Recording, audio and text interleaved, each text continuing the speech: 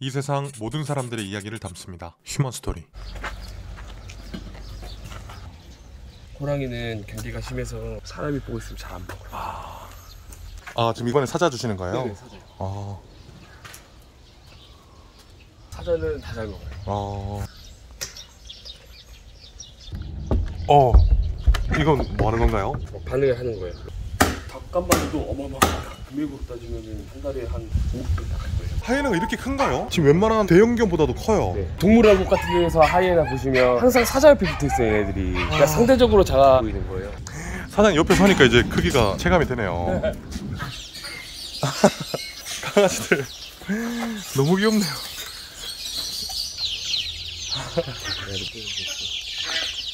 후회될 때가 되게 많죠. 예술 쪽 일을 하다 보니까 자유분방했는데 시골에 내려와서 완전 감옥 같았죠. 처음에는 많이 힘들었어요. 막 도망가고 싶었던 적도 많고, 처음 내려와서 일할 때는 7시에 잤어요. 저녁 7시에. 할 게 없으니까. 여기 PC방도 없어요. 뭐 아무것도 없으니까. 그래서 7시에 자고 다음날 아침 5시에 일어나서 일하고, 그렇게 한 3년 됐죠. 힘들었습니다. 이제는 뭐 완전히 다 적응했고, 그리고 아직도 꿈은 버리지 않았어요. 동물원부터 일단 자리 잡아놓고, 그리고 이제 제가 하고 싶었던 것들 해보고 싶기도 해요.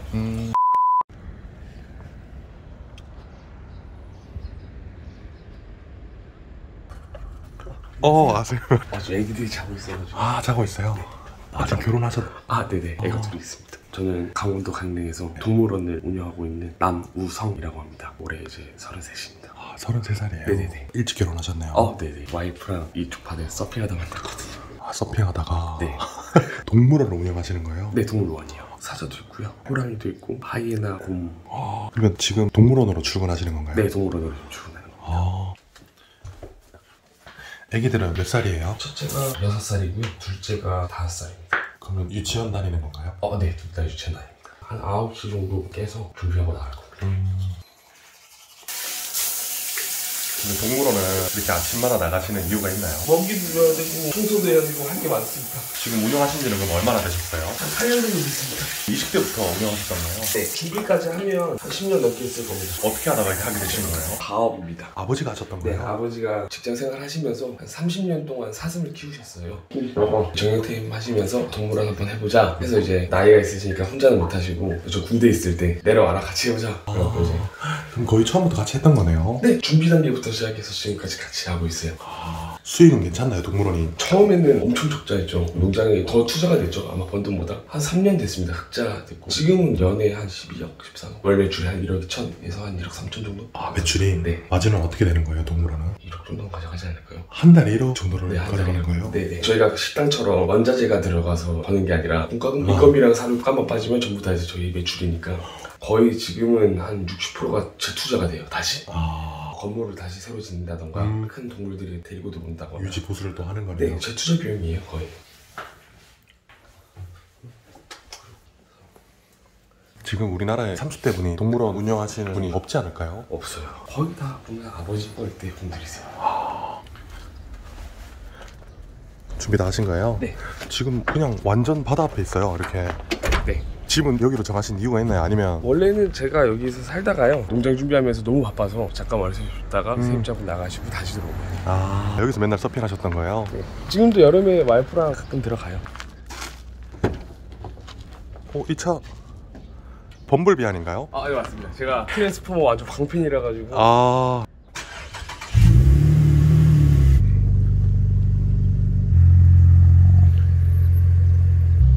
차가 되게 예쁘네요. 제가 단종인데다가 고등학교 때 트랜스포머 1이 처음 나왔거든요. 그때 영화관 가서 6번 봤어요. 영화관을 6번이나 가셨어요? 네, 똑같은 영화를 6번 보러 갔어요. 그럼 이 차에 대한 로망이 있었겠네요. 네, 그래서 바로 일했습니다. 동물원 가면 사자도 있다고 하셨잖아요. 네네. 사자 우리도 들어가서 직접 청소하고 이렇게 하시는 거예요? 들어가는데 내실이랑 외실이 있어요. 걔네들이 내실 들어가 있을 때는 저희가 외실 청소를 하고요, 외실에 나가 있는 동안 저희가 내실 청소를 하고. 그러니까 직접적으로 맞다는 경우는 없죠. 아무래도 위험하니까. 안전장치도 다 되어 있어서요. 문을 안 닫으면 사이렌이 계속 울려요. 직원들한테도 항상 뭘 하든지 안전이 우선이라고 얘기를 해서. 직원분들도 많이 계시는 거예요? 네, 상시 근로자가 3명, 저 포함 4명, 아버지까지 하면 한 5명이서 계속 운영을 하고 있습니다.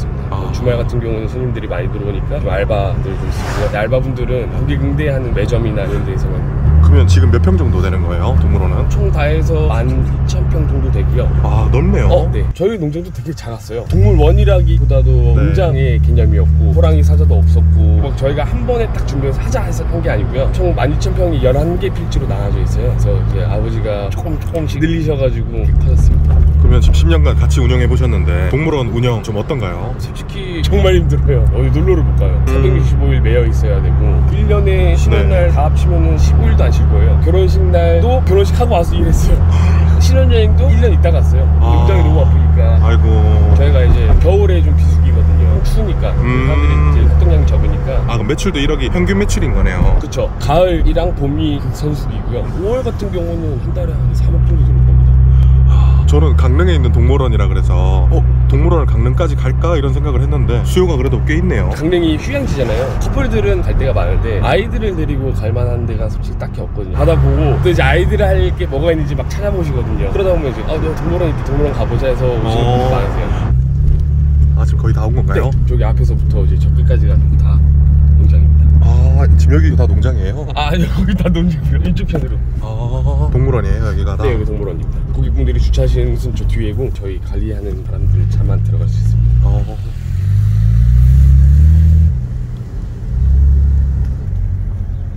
나온 건가요? 네, 다 왔습니다. 공기가 상당히 좋네요. 네. 저분은 아버님인가요? 아니요, 녹수 할아버지신데 항상 일하시는 분이 아니고 저희가 원두막을 짓고 있어서 어제 이 원두막 제가 세웠거든요. 이제 마무리 작업만 이렇게. 아, 이거를 포크레인 가지고. 포크레인도 하시는 거예요? 전 다 합니다. 아, 그러면 동물원 일들을 다 할 줄 아시는 거네요? 전부 다요. 주인이 할 줄 알아야 직원들도 쓰는 거고 하는 거지. 놀이기구도 있네요? 아, 근데 많지는 않고요. 놀이공원 가면 항상 궁금했는데 놀이기구는 이렇게 설치하면 얼마 정도 하는 건가요? 다 다르긴 한데 다르긴한데 한 2억 5천. 놀이기구 설치하는데? 네. 그리고 이제 분기마다 관리하시는 분이 오셔서 네. 다 해주시고. 아, 그러면 진짜 버신 비용들을 이렇게 이런 데로 다 투자하신 거네요? 투자되고 뭐 이런 집 같은 것도 사는데도 다. 네. 이거는 곰인가요? 곰입니다. 얘가 이제 반달가슴곰, 이 친구가 아메리칸 곰, 큰 곰입니다. 아, 큰데요? 이 친구는 오, 제가 새끼 때부터 키워서 한 요만할 때부터 키웠어요. 방금 손을 넣으려고 하다가 안 넣으신 것 같은데요? 저는 동물들을 보면 반응이 보여요. 그래서 이제 위험을 떠는데. 여기는 완전 새끼곰이네요. 네, 얘는 지금 온지 얼마 안 됐습니다. 올라가는데요? 하는 걸 좋아해서. 얘는 하이에나입니다. 하이에나가 이렇게 큰가요? 지금 웬만한 대형견보다도 커요. 네. 동물원국 같은 데에서 하이에나 보시면 항상 사자 옆에 붙어 있어요, 얘네들이. 그러니까 상대적으로 작아 보이는 거예요. 사자가 또 엄청 크니까. 네. 저 친구가 온 지 얼마 안 됐어요. 지금 얘가 성체고 얘가 암컷이고 제가 수컷인데 둘이 대파 싸우고. 남자랑 여자랑 싸운 거예요? 네. 근데 하이에나는 목계 사회라 암컷이고 두 마리입니다.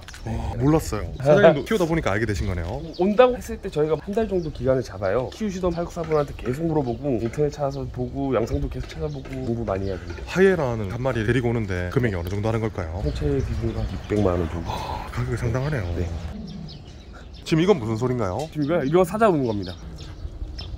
사자는 여기 앞에 있고요. 사슴들도 있네요. 그러면 어린아이들이 이렇게 동물원에 놀러 와서 이런 식으로 다 구경하는 거네요? 네. 그리고 최대한 잔디밭을 많이 조성을 해놨어요. 뛰어놀 수 있게끔. 이제 여기 호랑이부터 나올 겁니다. 여기 앞에서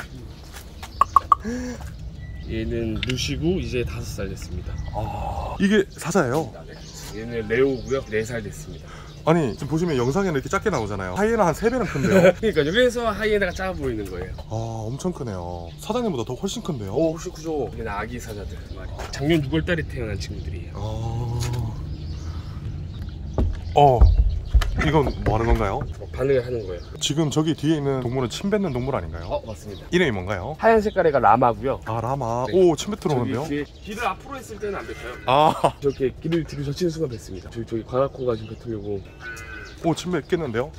사장님 조심하세요. 뱉네요. 침을 뱉는다기보다도 콧물을 뱉습니다. 사장님 조심하세요. 뱉으려고 하는 거 아닌가요? 아니, 이게 뱉으면은 뭐 이게 비밀이 튀어나와요. 침 양이 많나요? 기분이 나빠요. 양이 많은 거보다. 그럼 이렇게 출근하면 어떤 것부터 하시는 거예요? 커피부터 마십니다. 네. 그리고 한 바퀴를 쭉 둘러봐요. 한 바퀴 쭉 둘러보고 직원들이 아침에 청소한 거를 재확인을 하고 안 된 부분이 있으면 제가 하거나 직원들 다시 시키고요. 배설물 같은 걸 정리하는 거네요. 청소가 어느 정도 다 끝나고 고객 맞을 준비가 다 됐을 때 저는 이제 아픈 동물들을 보러 갑니다. 커피는 어디서 드시는 거예요? 매점으로. 매점으로? 네. 커피를 엄청 많이 드시네요. 하루에 한 4통 마시나? 이거를요? 근데 월 순이익이 한 1억 정도 된다고 하셨는데 그 1억을 가지고 여기 있는 시설들을 계속 유지하시는 거네요. 뒤에 지금 건물 또 하나 올라가고 있거든요. 계속 그냥 유지보수. 체험농장을 한번 해보고 싶다고 배우러 오시는 분들이 있어요. 근데 앉자마자 바로 그 얘기부터 해요. 하지 마세요. 너무 힘들어요. 네. 근데 이 일이 그렇게 힘들다는데 사장님은 이렇게 10년 동안 꾸준히 열심히 쉬지도 않고 하는 이유가 일단은 동물들을 정말 좋아하고요. 뭐 애기들이 딱 왔을 때 나가기 싫어해요. 아빠가 나가자면 막 울고 불고 난리 나거든요. 그거 보면 되게 보람 느껴요. 애기들이 울면. 그리고 이미 벌려놨기 때문에 제가 여기 손 놔버리면 유전이 이거 뭐 어떻게. 동물들이 워낙 또 많으니까. 전체적으로 몇 마리 있는 거예요? 600마리 정도 됩니다. 그러면 지금 동물원 입장료는 얼마인 건가요? 20개월 이상부터는 무조건 9,000원이고요. 9,000원. 아마 개인이 운영하고 있는 동물원 중에서는 전국 최저가일 겁니다. 저희가 시장 조사 한 바로는 뭐 한 15,000원 정도 받으시더라고요. 근데 저희는 아버지의 모토가 많은 사람들이 와서 봤으면 해서. 좋은 마음이네요. 네. 이게 닭을 주시는 거예요? 네. 요거 노개입니다. 노개. 알을 낳다가 나이가 들어서 고기가 된 친구들. 고기가 된 친구들이요? 대형 동물들은 이게 닭을 몇 마리 정도 먹어요? 아침 같은 경우는 호랑이가 한 3마리 정도 먹고요. 사자가 한 4마리 정도 먹고. 사자가 더 크고 잘 먹어요. 닭이 보면 달라요, 크기가. 이건 좀 살아먹는 닭이에요. 호랑이는 입이 까다로워서 이걸 안 먹어요. 노개를 또 안 먹어요? 네, 그래서 요거 먹습니다. 기름진 거는 최대한 저희가 안 주거든요. 기름은 버리고. 닭간만도 어마어마합니다. 금액으로 따지면 한 달에 한 500 나갈 거예요. 500~600이요? 닭만? 손 조심하세요, 선생님. 해보는 거라서. 유튜브 조회수 100만 나오려면 손 한번 찍어야 되는 거 아니에요? 손 같이 넣어줄 거예요. 잠시만요. 네, 여보세요? 네, 잠시만요. 이거 내려가겠습니다. 손님이 오셨대요. 제가 지금 못 내려가니까 그만할게요. 벌써 손님 들어오는 거예요? 네, 슬슬 이제 막 들어올 거예요. 그럼 동물들이 아침, 점심, 저녁을 먹는 건가요? 아니요. 강아지도 그렇고 모든 동물들은 아침이랑 저녁만 먹어요.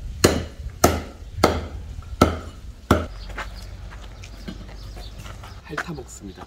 핥아 먹어요? 네. 고양이과 애들 보면 혓바닥이 바늘처럼 돼 있어요. 핥아서 좀 찢어서 먹습니다. 혓바닥으로 핥으면 찢어지는 정도로 센 건가 보네요. 네. 호랑이는 경계가 심해서 사람이 보고 있으면 잘 안 먹어요. 지금 이번에 사자 주시는 거예요? 네, 사자요. 사자는 또 바로 먹네요. 사자는 다 잘 먹어요. 소리 들으세요? 네, 부두둑 거리는데요. 근데 밥을 아까 한 3마리씩 이렇게 준다고 했는데 왜 이렇게 조금만 주시는 거예요? 이미 얘는 아침 다 먹었고요. 한번 보여드리고 싶어가지고 얘가 이렇게 서잖아요. 설 때 저희가 상태 체크도 합니다. 아까 하이에나는 한 600만 원 정도 이렇게 한다고 하셨잖아요. 호랑이는 얼마 정도 하는 거예요? 호랑이는 비쌉니다. 호랑이는 중형차 정도? 1,500에서 2,000? 그럼 사자는 어떻게 되는 거예요? 사자는 600에서 한 800 사이. 하이에나랑 비슷하네요. 네. 아무래도 새끼를 많이 낳다 보니까. 지금 어디 가시는 거예요? 이제 하이에나 먹는 거 보여드리려고요.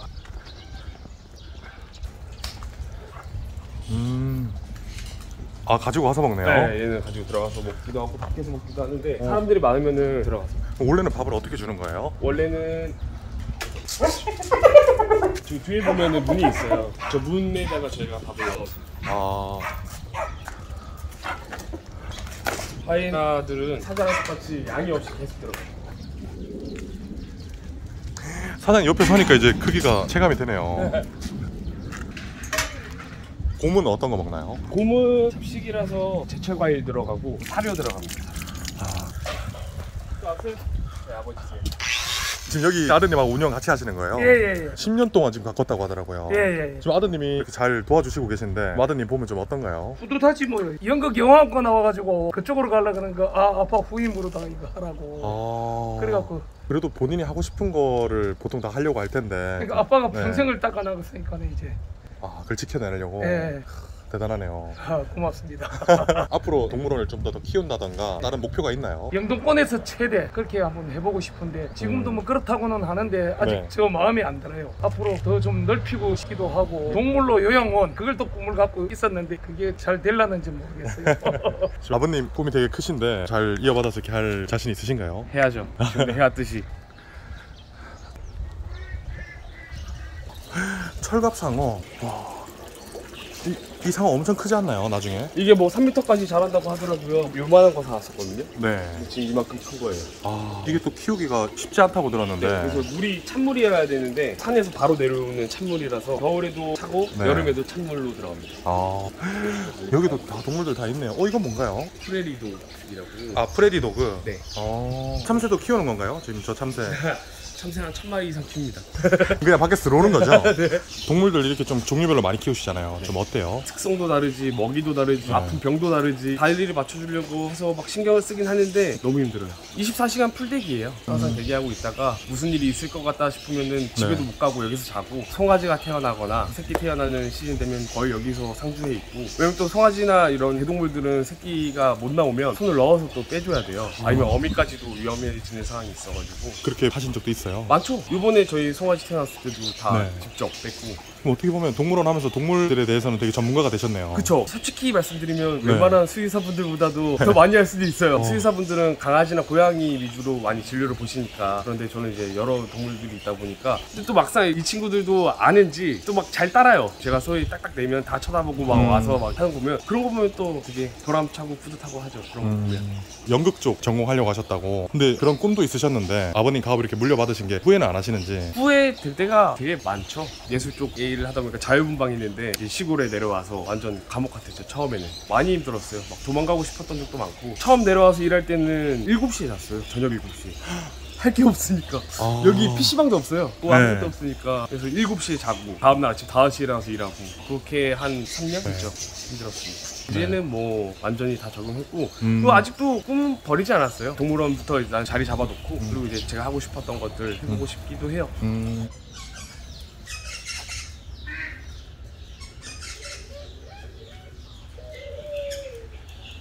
지금 여기는 동물 종류들이 몇 종 정도 되는 건가요? 총 저희가 63종에 584두 있습니다.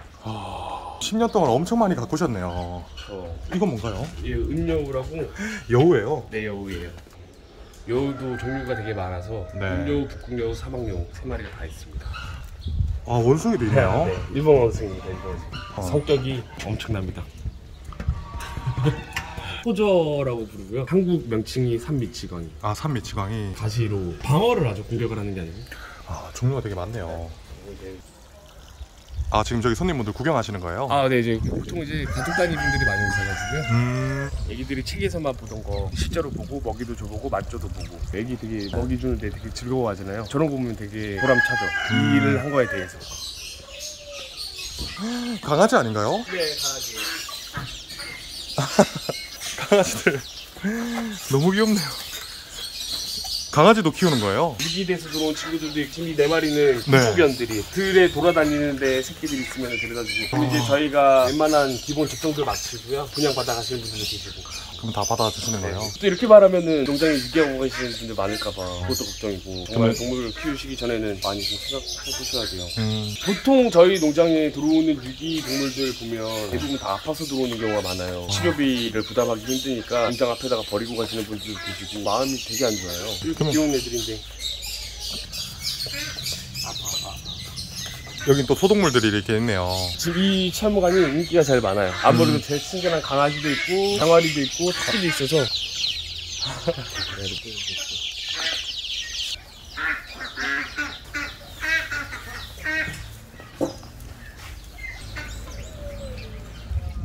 오늘 이렇게 촬영해 보셨는데 어땠어요? 예, 참 카메라가 옆에 붙어 다니니까 어색하기도 하고, 원래 하던 일도 막 되게 부자연스러워지고 그렇긴 한데, 동물원이 이렇게 좀 좋은 목적에 운영이 된다는 거랑 일이 정말 많다는 거, 아무나에게 할 수 있지 않다는 거, 그런 것들을 좀 알아주셨으면 좋겠고, 그리고 동물들 절대 유기하지 마시고 키우실 생각이 있으시면 차라리 이런 동물농장 같은 데 오셔서 한번 보세요. 내가 키우고 싶은 동물이 있으면 바로 분양받아 오시지 마시고요. 저희한테 와서 물어보시면 다 알려드려요. 속성이나 특성이나 먹이를 뭘 먹고 이 친구를 뭘 좋아하고, 단점들도 다 말씀을 드리니까 여러 번 와서 보시고 종합해 보시고 키우시는 게 꼭 부탁드립니다. 휴먼스토리 화이팅!